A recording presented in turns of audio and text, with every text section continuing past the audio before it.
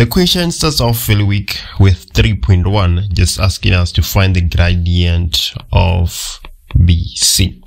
So we are given all the coordinates of B, and we are also given the coordinates of C. So we're supposed to substitute directly, not trickery whatsoever. So the gradient of BC will be equals to y2 minus y1 divided by x2 minus x1. So let's take B as our second point. If we do that, the value of y2 will be 8 minus the value of y1, which is going to be 0, divided by the value of x2, which is 4, minus the value of x1, which is 5. So we have 8 divided by minus 1, which is equals to minus 8. So that is the gradient of BC. Let's move forward and look at 3.2. So what does the question say? If the distance between points A and B is equals to square root of 65, calculate the value of K. So let's put that in math. They say that the distance between A and B is equals to square root of 65. So let's have the distance formula. If we do that, we're gonna have y2 minus y1 squared plus x2 minus x1 squared being equals to square root of 65. So when we substitute the coordinates of A and B, the only unknown variable we're gonna have is K, and then that is how we are going to find it. Let's go ahead and do that. So if we take B as our second coordinate, y2 is going to be 8, and then y1 is going to be K.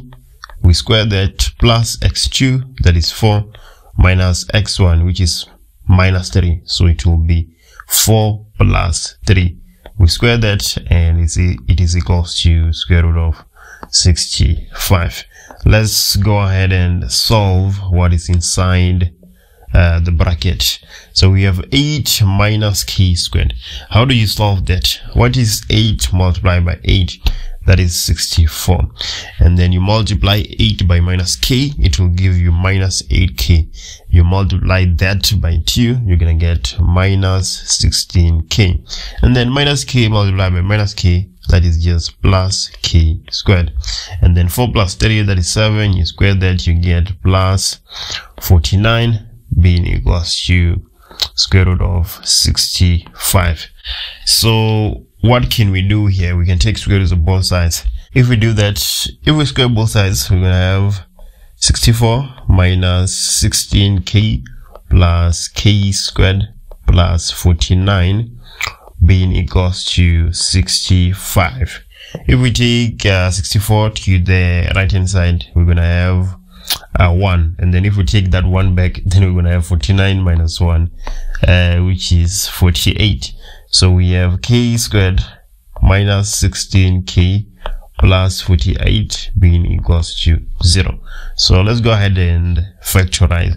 Which two numbers do we multiply and get 48? But when we add them, we get minus 16. That is minus 4 and minus 12.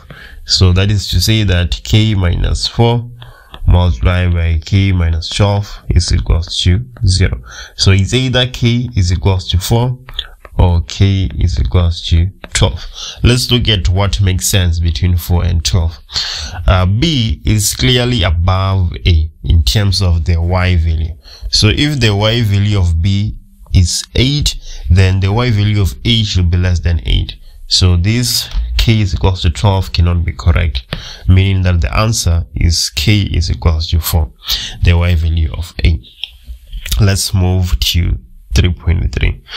3.3, we are supposed to prove using analytical geometry methods that BP is perpendicular to AC. So what are we required to prove? We are required to prove that the gradient of BP multiplied by the gradient of AC will be equals to -1. That's what we mean when we say BP is perpendicular to AC. So let's go to our sketch and see how we can find our way. So where is BP? BP is right here, and then AC is right here. There we go. We have AC. So A, we have the coordinates of A. We have all the coordinates of A, and we have all the coordinates of C. So it's easy to calculate the gradient of AC, right? So we have that figured out. What about BP? We don't have the coordinates of P. P lies on BD, and we have the coordinates of D. So we can just use the coordinates of BD to find the gradient of BP. For the gradient of BP, we're gonna say y of B minus y of D divided by x of B minus x of D multiply by AC. So let's say y of A minus y of C divided by x of A minus x of C, right? And then what is y of B? Y of B is 8 minus y of D, which is -4, divided by x of B, which is 4, minus x of D, which is -2.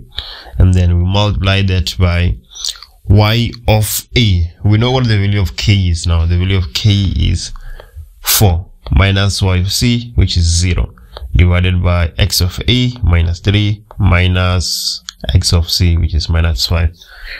So what is 8 minus -4? That is 12, divided by 6 multiplied by 4 divided by -8. So we have 2 multiplied by -1/2, and this is equals to -1. So there we go. Those two lines are perpendicular, as the product of the gradients is equals to -1. Let's move to 3.4. 3.4, we're supposed to calculate the coordinates of F. If it is given that ACFD is a parallelogram. So let's go ahead and look at F. F is right here. So if it is a parallelogram, let's go ahead and connect those points. If it is a parallelogram, then A and C, D and not A and C, but C and F, and then D and F. Yeah, we have something like this as our parallelogram, right? So in order to find the coordinates of F, we can use the midpoint of DC, as it will be the midpoint of AF, but that is a painful exercise. Instead of doing that, we're gonna use translation. Let me show you how, if you're not familiar with the concepts. So let's look at the x value of A. The x value of A is -3, and the x value of D, it is -2, and then the x value of C is 5. What will be the x value of F, right? So the way the x value of A and D differ is the same way the x values of C and F are gonna differ if A, C, D, F is a parallelogram. So here we have -3 and -2. You can see that from A to D is +1. Here we have 5. So for the x value of F, we must have 5 plus 1, which is 6. So we have covered the x value of F. Let's look at the y values. The y value of A is 4. The y value of D is -4. So from 4 to -4, that is -8. What is the y value of C? The y value of C is 0. So the way the y value of A and D differ should be the same way the y value of C and F differ. So that will be 0 minus 8, which is -8. So the coordinates of F is 6 and -8. 8. Yeah, so you can do that instead of using the midpoint. Alright, let's move to the following question. 3.5. So 3.5, calculate the size of EDO correct to 1 decimal place. So let's go to our diagram and look for EDO. EDO is this angle right here. This is EDO. How can we possibly find EDO?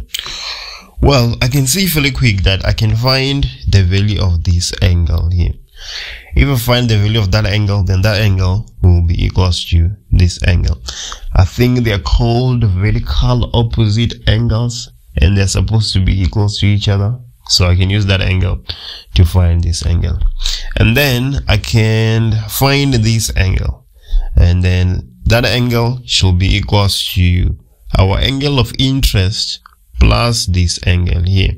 The exterior angle of a triangle is equal to the sum of the two opposite interior. So how can I find this first angle that I'm claiming I can find? I can use the gradient of BD. I can use the gradient of BD, which I already have, because tan theta is equal to M. And then how can I find this angle? I can use the gradient of AD to find that angle. So let's go ahead and compute that. We're gonna see that tan of that angle is equals to the gradient of BD. That angle will be equals to tan arc of BD. But we have the gradient of BD. We calculated it when we were trying to prove that AC is parallel to BP. And it was 2. So what is tan arc of 2? That will give you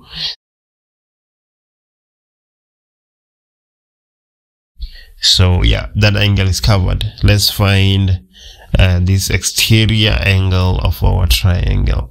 We're going to use the gradient of AD. So we're going to say that that angle, what is it? Is it alpha? Yeah, we're going to say that alpha is equals to tan arc of y2 minus y1 divided by x2 minus, what am I doing? I already have the gradient of that line, because this line is supposed to be parallel to this line because our shape is a rhombus, right? So we said that the gradient of this line is minus 8. So we're gonna go ahead and substitute that. So we have minus 8. This will give you minus 82.874875. If it is minus, you must always add 180. If you do that, you're gonna get 97.125. So now we can say that our exterior angle is equals to 64.63 plus EDO plus our angle EDO. But we know that alpha is 97.125. So let's take 63.63 to the left hand side.